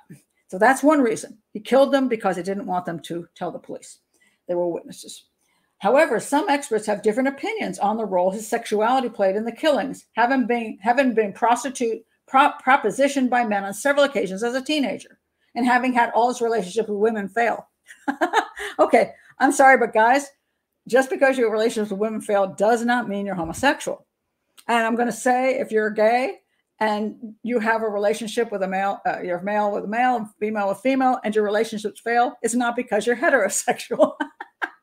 I think that's the stupidest thing I've ever heard. That's not proof. It's interesting. It's not proof. So anyway, they're saying, yeah. So that might say, he's really gay, and even though he was married, okay, and which could be, but that's not why his marriage has failed. His marriage has failed because he beat the people and stole from them. He's a terrible husband. In the documentary, criminologist Professor David Wilson explains his theory on the killer's motive. I believe the Confessions of Ireland clearly show a man at war with his own sexuality. And this is a Dahmer thing too, which I'll get into with Dahmer. I don't know why the concept of having some issues with who you're attracted to sexually makes you a serial killer. That alone doesn't do it, because a whole bunch of people sometimes have issues in their lives. It doesn't make them serial killers. You have to be a psychopath before, and then have a desire to control people, to have power over them, to harm them, to abuse them, to enjoy yourself doing these things. And the sexuality thing is kind of not the most important thing in that whole. You might use your sexuality, and like if you're gay, you might prefer to have rape gay guys or not gay guys. You just want to rape people who are men if you're a gay male. And if you're a heterosexual male, you might not want to rape men. You might rather rape women because that's what you like doing. His confessions show no remorse for what he has done. That's because he's a psychopath. But they clearly show how he tried to justify, and I can never pronounce this word, obfuscate his behavior. Of course, he's a psychopath. He's going to try to justify what he does and try to lie about it and all that kind of stuff. Wilson continues. He decided on New Year to make a resolution. I'm going to be a serial killer. That's my new career. And he said about it. We don't know that that's true. That's what he's telling Wilson now that he's been caught. We don't have any idea if he really wanted to be a famous serial killer or he just got caught and now it sounds like a good thing to say.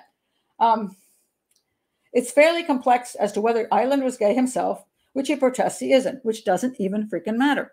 And this was some kind of smokescreen. And this was a way of engaging gay men, then clearing his conscience. No, he doesn't have a conscience. He doesn't have to clear anything. That he was he was heterosexual. I killed that person. So now they're saying that he gets with gay men and has fun with them, but then kills them and says, well, the reason I had to kill you because I really wasn't gay. This is where a profiler starts making up stuff. Totally just fabricating stuff in his own head as to an explanation. And you don't need to do that with serial killers like this and psychopaths. Just say they like doing what they're doing and don't waste your time with the rest of it because it's worthless. Others believe his crimes are motivated by homophobia due to the fact he only attempted to kill men who approached him. And in one instance, well, the reason he killed the men who approached him because if they approached him, he could make them victims very easily. After finding out that one of his victims was HIV positive, he admitted taking revenge on him after he was dead by killing his cat. Again, this is coming from Ireland. We don't know if it's all full of crap. They didn't care about that stuff. While initially reluctant to talk to the police after he was arrested, Ireland eventually admitted to all the murders because he'd been caught and couldn't get out of them, and even told the police he slept over his victims' bodies after he killed them in order to not arouse suspicion. Okay, so he's got his stories. So then, but I just thought it was interesting that the attempt to constantly try to understand the motives behind these things, and the motive is always the same: power and control. It's just that people get power and control in different ways. So some people get power and control over, I don't know, becoming a boxer. So they get in a ring and they can fight and they can win fights. Some people get power and control by becoming a professor at a college, where they get a lot of respect and they can command a whole classroom of kids who look up to them. I mean, people get power and control over all kinds of ways. Joining the military, these are becoming a politician. These are all things you do to get power and control, not necessarily negative things either. We all do this with our lives.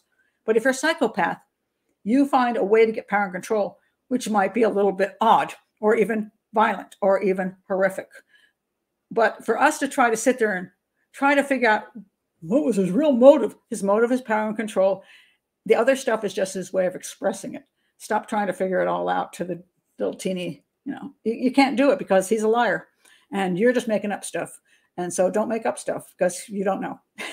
You just don't know. And I just thought that was an interesting thing with Colin Ireland. And he was also, by the way, one of the people that did have a criminal history, a really long criminal history, because he was just a nasty piece of work. And some serial killers who do have the family and the kids and all that stuff and have a seemingly nice life can pull off being pleasant most of the time. This guy isn't pleasant. He was only pleasant for maybe 10 minutes until he got you into his apartment and killed you. But he wasn't pleasant to his wives. He wasn't pleasant he was just an all-around kind of natural, nasty criminal who, I don't know why it took him so long to get him.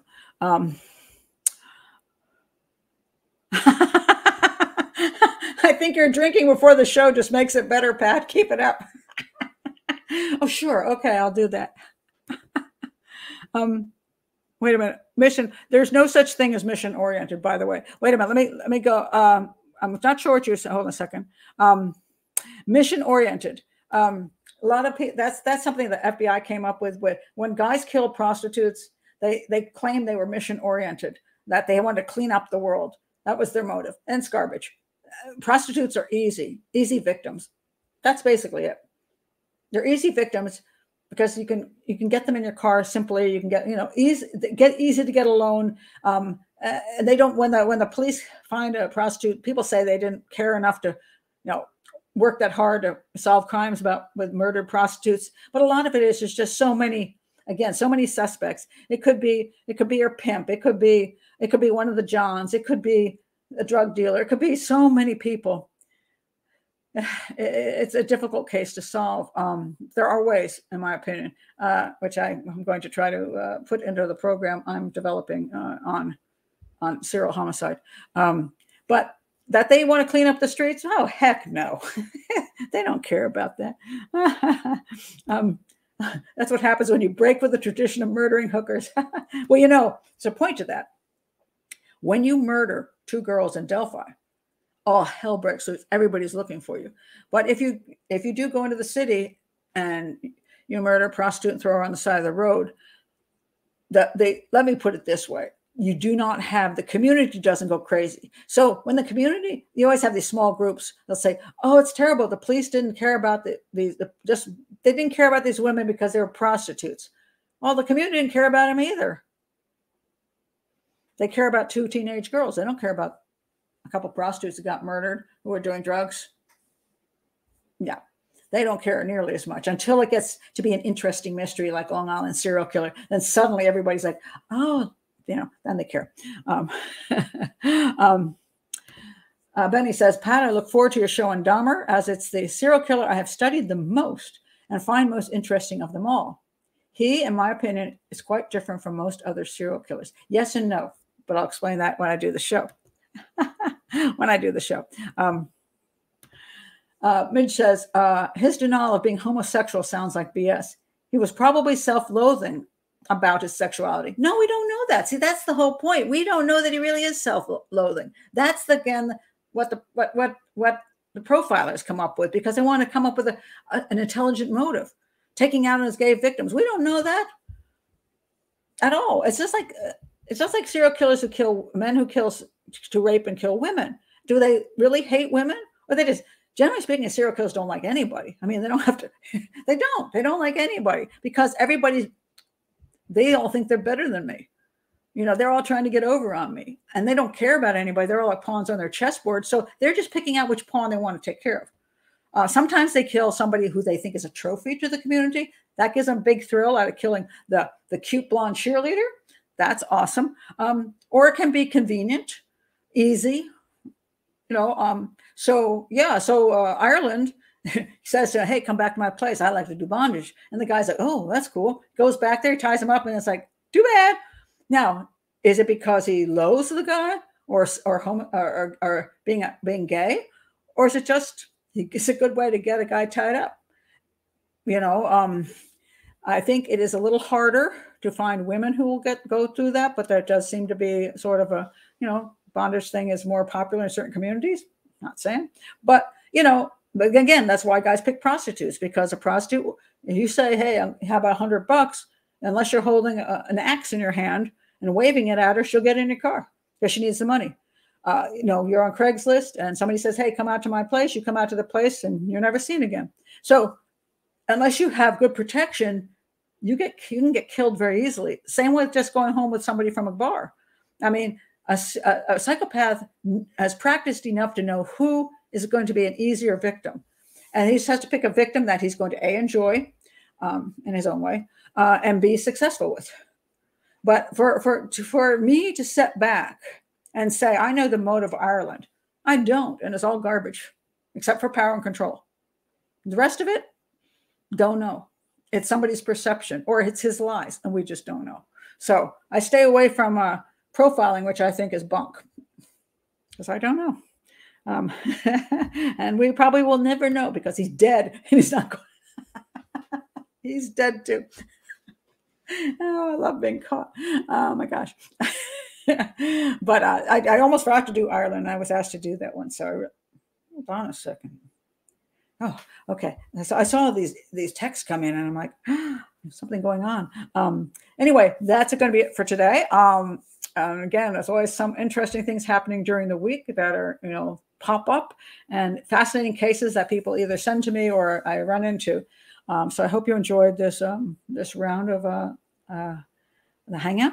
And so if you're from Australia and you're a patron and you see this, or you see the patron chat, I think I may try to do a special Australian case this Friday night, because that's Saturday during the day in Australia. People can be awake.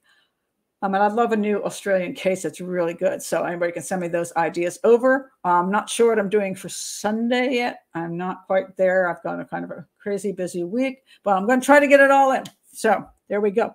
Oh, thank you, Martin. Cool show. Thank you. I appreciate that. And thank you, Bishop. I appreciate that too. Let's see. Lana says, Gretchen and Robin. Yes, that is how he is similar to the oral sex guy. Guilty of sin, but acquitted. acquitted after the second trial. Hi, Dershowitz. Who are we talking about? Wait a minute. Who are we talking about? Now I'm wondering because it's Dershowitz. Oh, really? Mm-hmm. Yeah. Where do you send case ideas? Just message me. Just message. It's just straight through messaging. Oh, Klaus. Oh, him. Oh, and he could afford Dershowitz, couldn't he? Okay, he's on my list. He's on my list. I'm going to look it up. So, yeah, let me check it out. I mean, it's amazing how many cases there are in the world. It's sadly shocking, you know. It's like so many things to catch up with. But I'm going to put them on the list as well. It's what? I'm not sure what that is. I think that's a typo, right? What is that? Insulin. What's that? Insulin. I don't know what that is. Anyway, thank you for being here. It's been great as usual. And again, if you're new to the channel, please do like and subscribe. And if you'd like to join the group here, join Patreon. And always happy to have you there. Oh, he shot her. Okay. I know I vaguely remember the case, but I you know it's somewhere back in that memory that I don't have. So, all righty then. All right. So I will see some of you on Friday if I do that show, if I get a great Australian case. And otherwise, I will see you on Sunday when I do the regular case, which I do not know what it is yet. So there we go. And it's always great having you here in the chat room. And so much fun. All right. I'll see you next time. Bye.